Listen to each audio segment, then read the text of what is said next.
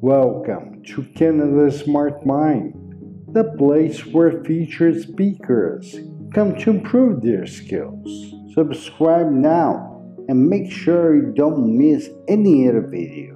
Hello, Smart Minders. We're going to have an explanation, an example, and an exercise.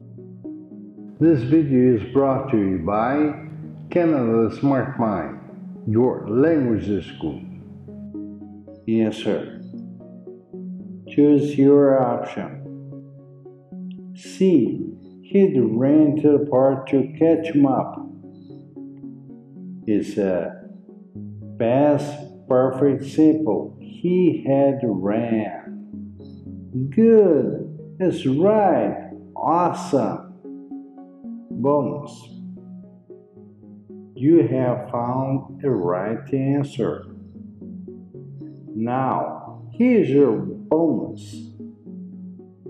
For past actions before another verb, even just thought but not written, you can use the past perfect simple to emphasize you are talking about something that happened before your action that is already in the past. Thank you for investing your time with us, Smart Minders.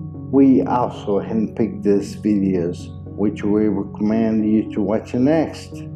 You can talk to us on our social medias, or you can ask a question on our website. Thank you for being a Smart Minder, and I'll see you back tomorrow.